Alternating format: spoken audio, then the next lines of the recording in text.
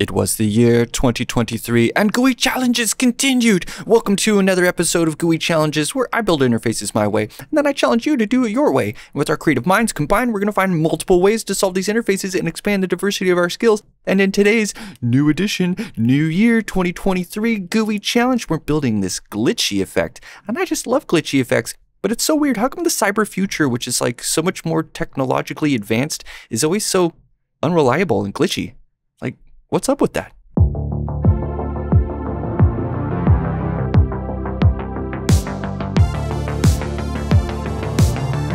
There are so many rad glitch effects that can be found on the web. I wanted to make one my way, and in this case, I wanted to use clip path and skew to sort of like, in a more simple way with no pseudo elements or anything. I just wanted to, tweak the box. And in this case, clip path makes a bunch of these slices into the box, and then skew, sometimes timed at exactly the same time as that random grunge, skews it really heavily, makes it look all stretched and warped like something happened to it over the network. And I think the effect turned out pretty cool, and it's made of a couple of simple basics. So I'm really excited to show those to you. But here's a couple more things to show you. Like, of course, it works in light mode. This is a GUI challenge. Of course, there's going to be a light and a dark theme. And I think the light theme actually looks pretty cool. I kind of want to see, though, hold on, let's go back to dark. I think the color is deep pink. Yeah, let's look at yellow.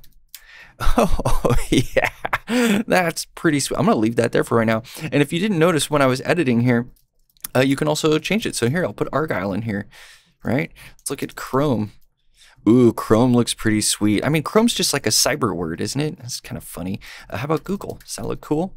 No, it looks kind of spooky, way less cyber or whatever. Let's go back to Chrome. That was sweet. The C is kind of whatever, but anyway, so this is what we're building today using two key ingredients. And let's go check it out in the debugging corner, and then we'll break it down. The Debugging Corner, instances of all these browsers all at once for us to see. It's always a marvelous sight, and especially look at them all glitching. It kind of feels like my computer's actually glitching. I love it. They're all kind of going at random times whenever they last loaded. It's pretty sweet. Okay, so up here is iPad with the latest version of iOS on it. It's iOS 16, so we have Safari looking great. The effect looks perfect, and it looks great on the iPad in the light there.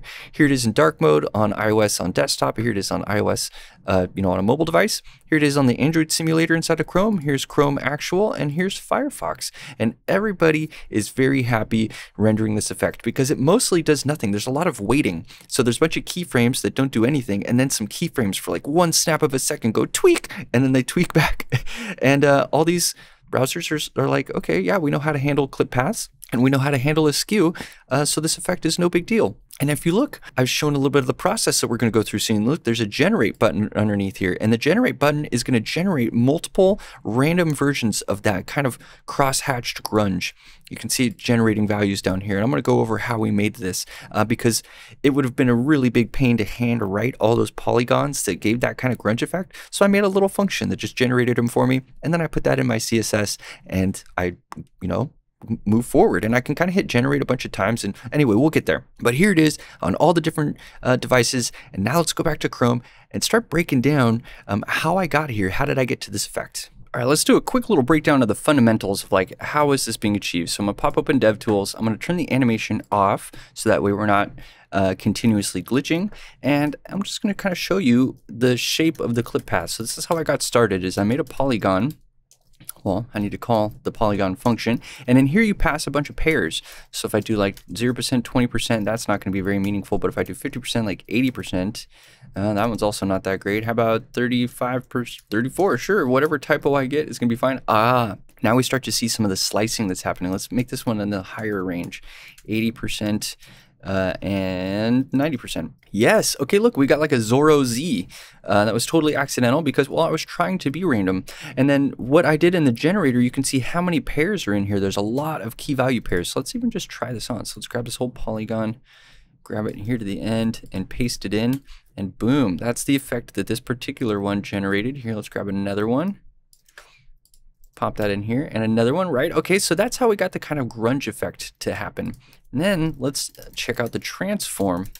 And this was a skew, so skew can do effects like that, but in this particular case, I wanted to have a pretty extreme skew. And look, there's like a couple of different ways you could skew it like that, you could skew it here, but I wanted that really wild stretch effect because that's totally what happens when things are glitching. And then, and notice like this turn here is not that important, but you can kind of flip it a little bit if you want to.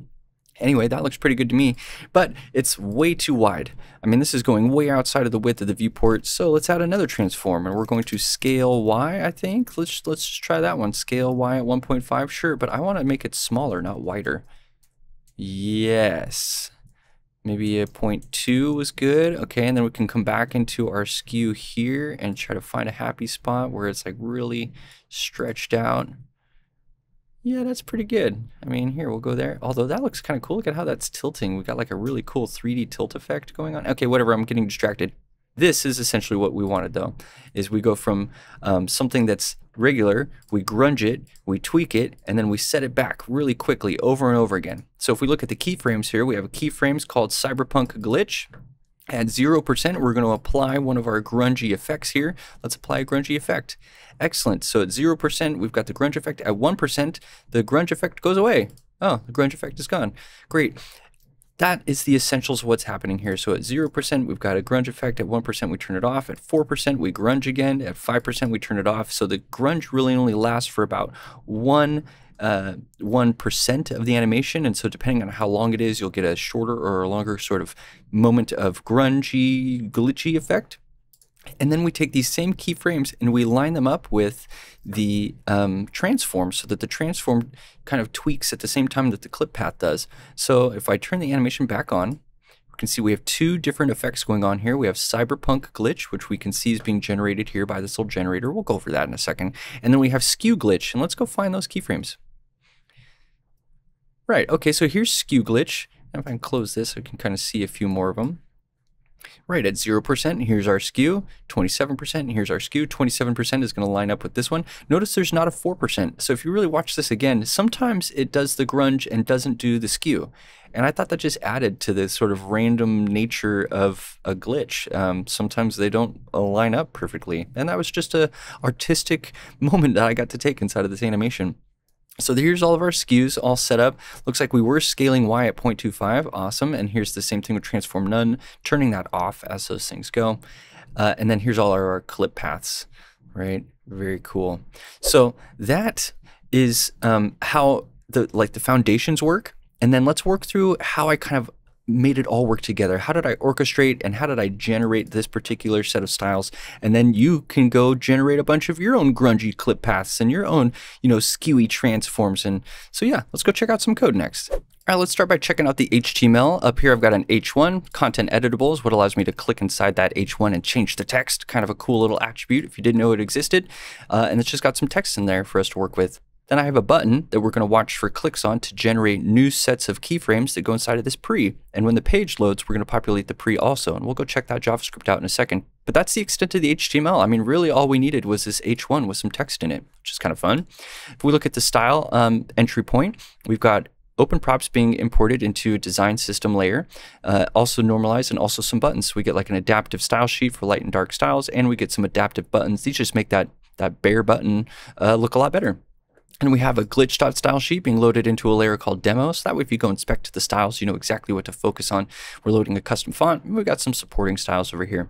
Then if we look at the glitch.css file, we're making sure that this user, if they're going to get this animation, they better have no preference on reduced motion, because we don't want to give them this glitchy effect if they want reduced animations. They should just get some regular text and not be bombarded with some glitchy, skewy, text effect that's going to be very distracting.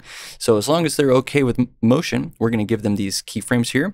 And we've got that Cyberpunk glitch at 7 seconds with step end as the timing function, and this is going to run forever. We have skew glitch, 7 seconds, step end also running infinitely again. And then here's that skew glitch, just kind of nice and succinctly here. Let's even bump that there. Yeah, that's nice. So here's our skews, and here's our transforms to none. And that step end function here is what's crucial to work with transform none. So we have 0 setting a skew, then we have 1 setting the transform to none. And what step end is going to do, it's going to make sure that when we hit 1, it's going to jump there and it's going to stay there. It's going to stay at that step end until it reaches this next one, and then it's going to begin. And that's kind of a cool trick for creating pauses in between various keyframes. And then we have our generated style down here. So this is what was generated. I just copied that right out of that demo page and pasted it right here. And that's the extent of the animations there. Okay, so let's check out the JavaScript, since that seems to be the kind of core of the randomness that's happening here.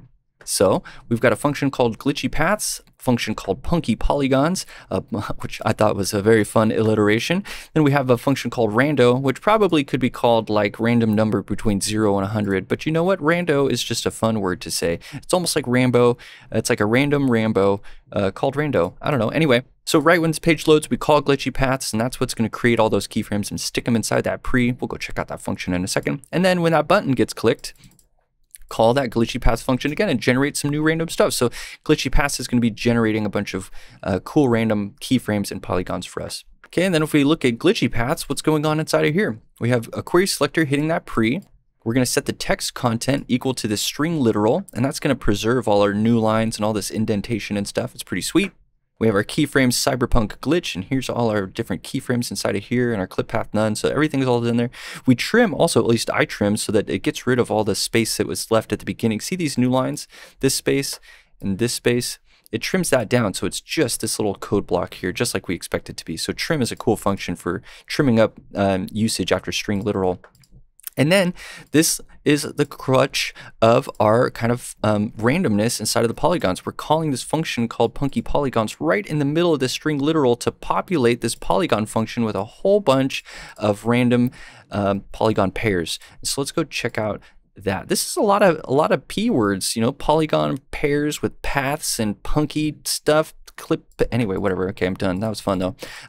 Punky polygons. This one was like the most fun one to write because it was so succinct in the way that it worked. So I create a new collection. Well, I create a new array basically. And I iterate 25 times. So I'm going to create 25 pairs of path information.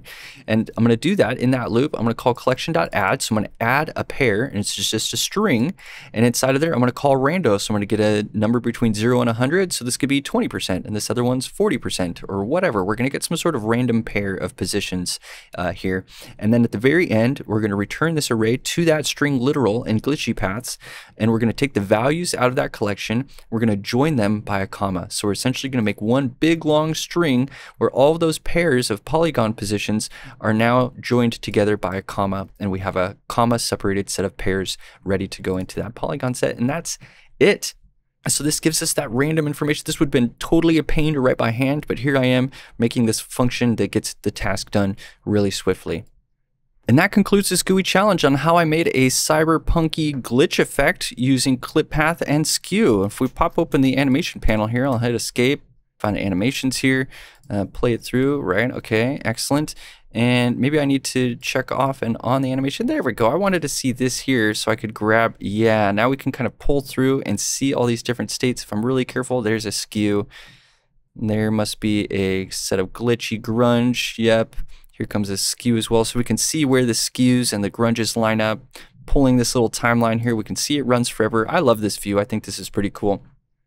So I want to see what type of grungy effects you're using. I definitely have seen them using different text shadows. So you have like a blue and a red, sort of like 3D hologram effect. I've seen various shadows. Well, I guess I just called out the shadows, but there's like pseudo elements that show up in all sorts of creative ways to take this sort of next level and make it really sort of holographic and other cool things. Anyway, this effect has no end in terms of fun that can be delivered. Let me know if you liked this in the comments. Go ahead and fork this and make your own cyberpunk effects, and I can't wait to see them. I'll see you on the next GUI challenge, y'all.